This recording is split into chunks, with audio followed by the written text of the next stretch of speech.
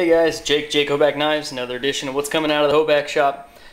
Just wanted to share something I was pretty excited with, just getting this done today actually. Just put the edge on it, etched the logo.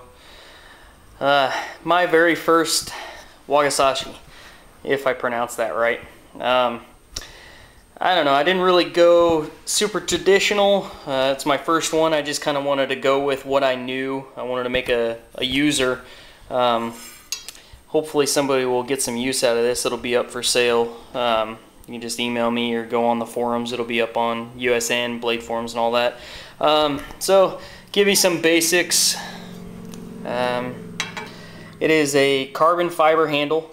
It is actually 6 pieces of carbon fiber that are laminated together, including the guard. The guard is 1/2 inch thick. The rest of it is just under, I think it's just over 1/4 inch actually. All laminated, and then 3 3/16 chainring bolts. It is also epoxied down, and then it is cord wrapped with some hollow Coyote Brown 550 cord. Looks a little shinier than it really is in the camera here, but did a kinda traditional cross wrap with the diamonds in it. It's hard to get a picture of this, sorry.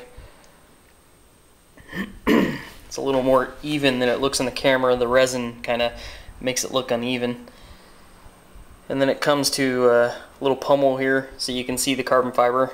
Carbon fiber is sanded out to about 400 grit and then lacquered, so it's nice and smooth and shiny, clean looking. On this one I did a silver logo, so I hand scribed that in after I etched it, so it was a little extra. The verse on this one is Luke 22:36. I got it pulled open here. So, and he said to them, "But now let him who has purse take it along, likewise also a bag, and let him who has no sword sell his robe and buy one." Good fitting verse for my first sword. So if anybody's got a purse full of money, they can come and buy this. You can just shoot me an email. It's more of my non-traditional kind of Japanese Tano point on this. I got the transition blade from the straight edge to the tip, just a little point there. I have a tendency to do that. I really like that design. It gives you a secondary cutting tip. Also, I did the bone breaker back on that. It's got about a 60-degree chamfer on both sides, and then sweeps out to the tip so that you have a nice thick tip and you don't weaken the tip at all. But that drops all the way back. It's kind of a bit different handle design. It has, from here and here, it insets about 1/8 of an inch, and it's full tang all the way back to the last 1/4 inch of this piece here, and the inside of the handle was laminated together to fit the whole tang in there. So it's basically a full tang. It's just reduced slightly so that it fits inside so you don't see the tang through the handle. This is a piece of 1/2 inch carbon fiber that I had around when I was making knuckle dusters out of them, so I thought that would make a fitting guard for it. And if I can get a good angle here, you can see. Tried to do as tight as fit as possible. I got it in there pretty well. Not really any gap or anything like that.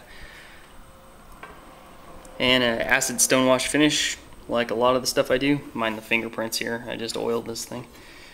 And man, somebody's gonna have to buy this because I really want to go out in the yard and go cut some crap up, because that would be really fun. Seeing as how it's my first sword, I really want to keep it, but I'd like to sell it because I want to make more.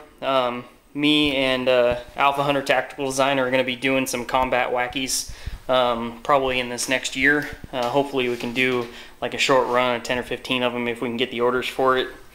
So we'll have an email list up for that. So if you're interested in this or just had questions or anything, shoot me an email, jakehobackknives@yahoo.com. Just go to the website, jakehobackknives.com. Well, thanks for looking, guys. Appreciate it. God bless.